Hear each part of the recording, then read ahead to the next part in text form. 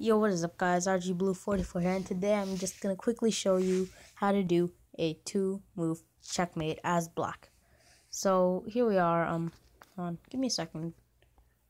I'm just going to do a little quicker of a video today, and here, I guess that's the way.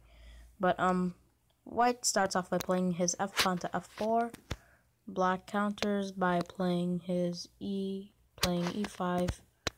White puts his G pawn up to G4, and black checkmates.